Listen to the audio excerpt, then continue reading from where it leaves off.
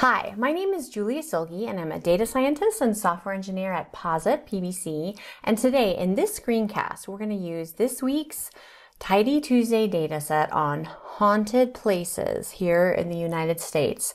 It's getting to be spooky season, so it's very seasonal, very appropriate.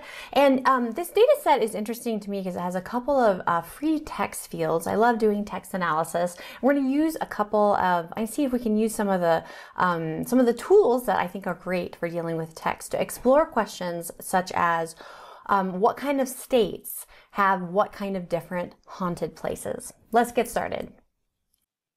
Okay, let us get started on this very spooky data. So this is haunted locations in the United States, and you can see we've got information about city, state. Some information that you could use for mapping if you are interested in that. And then there's these two text columns. The description columns is longer. And here you can see that it kind of varies how long it is. And then the location one is shorter. And you can see that it, like if there are multiple kinds of haunted places in one place, there are different descriptions. So for example, at this university, both the library and this fraternity house are both haunted, so we've got these different informations here. So what I would like to do in this screencast is understand how there are different kinds of haunted places in these different states. So first, let's see what the distribution is in different states.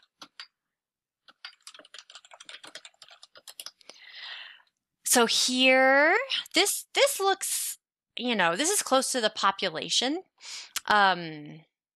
The distribution, California, Texas, these are some of the biggest populated states. So of course, where you have more people, you have more hauntings, but it's probably, there's probably some base level of haunting that happens. And then, we could look at that, but here we see, notice, however, that there's a big distribution in count. So California has over 1,000.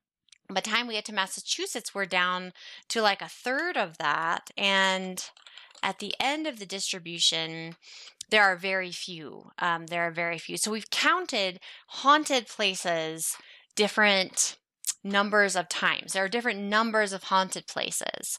So we, if we want to be able to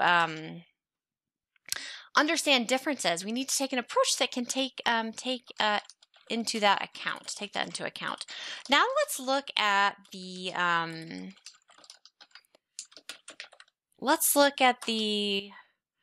that location data.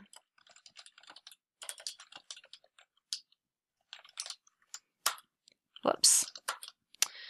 Okay, so we've got churches, pubs, mansions, museums, Air Force Base, cemetery, school, colleges, train tracks, cemetery, and so on and so forth. A Joanne's restaurant, middle school, and so forth. So this is these are the locations. So it's free text. Let's use tidy text to understand what some of the most common ones are overall here. So if we say haunted places, no, tokens. Let's unnest into word from location, and let us do this. Okay, here are the top words used in the locations. So cemetery, very high. That makes sense. I feel like a cemetery is a place that could definitely be haunted, and maybe it's, maybe that's an appropriate place for hauntings, that a cemetery is haunted is appropriate. But I don't know, school, I don't think schools should be haunted. Why are we sending our children to haunted schools? I mean, we have some words here that are stop words. Things like high is probably high school. Universities and colleges are, maybe kind of like a school. So we have different kinds of places here that are all haunted. So I think what I want to do is I want to use the weighted log odds to look for differences in these counts of different kinds of places. So let's say, let's take that location, which remember looks like this. First, let's change it all to lowercase. Location string to lower location. So now the location is all lowercase, excuse me. And now let's use a case when to find. Let's find schools. Let's find cemeteries, and then everything else. So so this one would be a school. This one would be a cemetery. This one would be a school. And then this one, let's call other. So the train tracks are other. The library is other. School, cemetery, other, like this. So I'm going to say when we detect in location, when we detect cemetery, let's call it cemetery.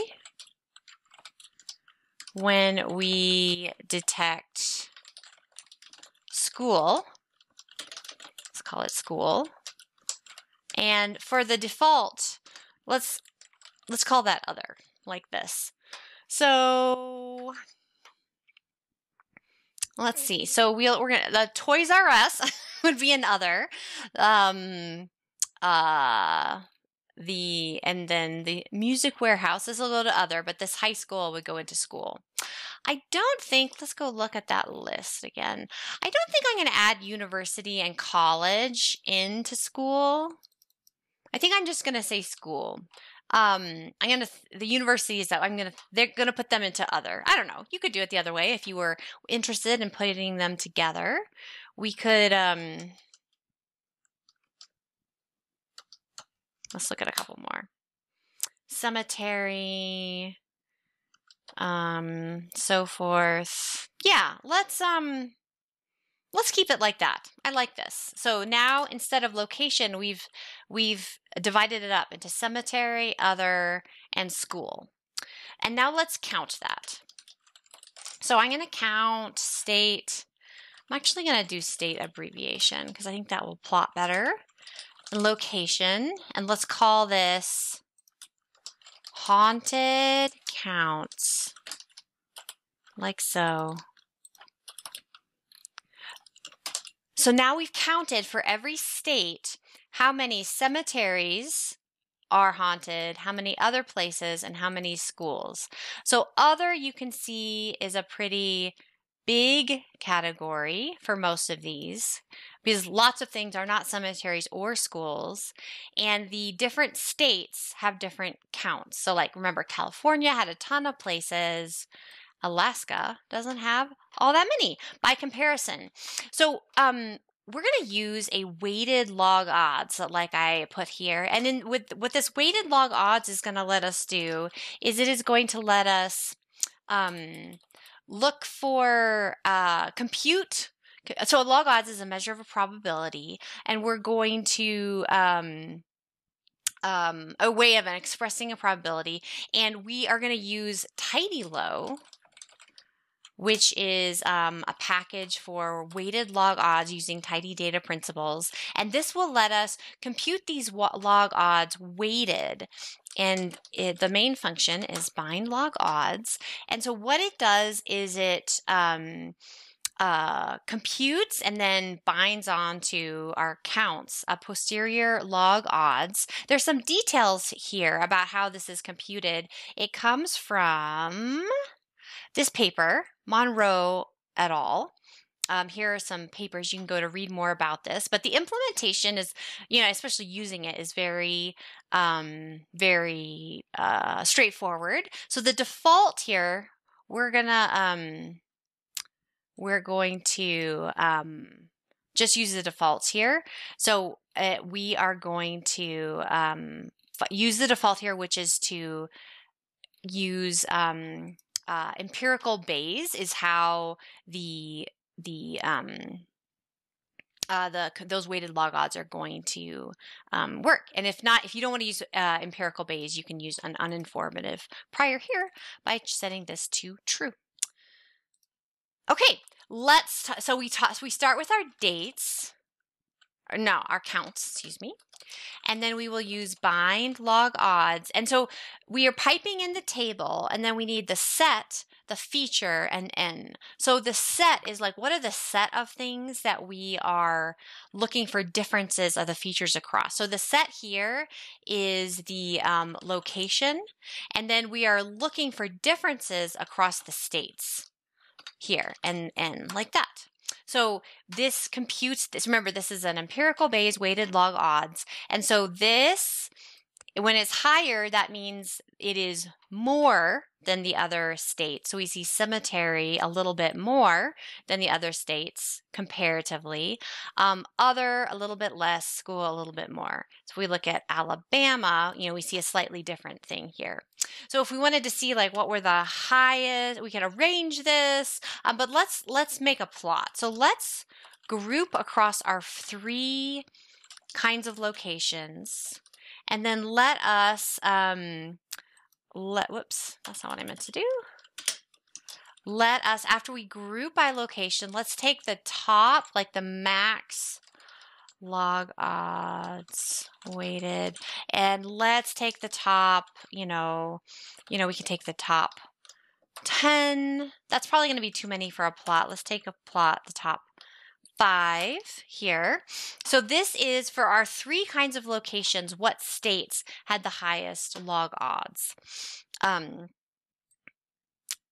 Interesting. Okay, let's plop that onto a plot so we can see it a little better. Let's see. So we'll put the log odds on the x-axis, the state on the y-axis, and let's say fill equals location. And then we're going to make that geom call like that. Great. And so then let's say facet wrap vars location and scales equals free. And we won't need that anymore. Show legend equals false like that. Nice. And let us reorder that. We're going to reorder state. So I'm going to use reorder state. I'm going to reorder it by the log odds. Like that. Nice. And then let's use a different color, scale, fill, brewer. Let's call it, let's use dark 2 is a nice one. Nice. And then let us just change up those labels. So I don't think we need the labels on the y-axis. And if we could be more specific about what's on the x-axis. We could say, for example, like weighted log odds, empirical Bayes, or something like that. To be more specific. There. I think this looks pretty good. Okay, so what is this telling us? So for the haunted locations, the states like Illinois, Iowa, Michigan, Arkansas, Connecticut, those are places that have that, like the cemeteries, the haunted places are more likely to be cemeteries in these states compared to the other states. For California, South Dakota, North Dakota, Texas, Oklahoma, those places, the haunted places are more likely to be schools. So I think Illinois, Iowa, Michigan, those are places that that the hauntings are happening in the appropriate places, right? Things are as they should be.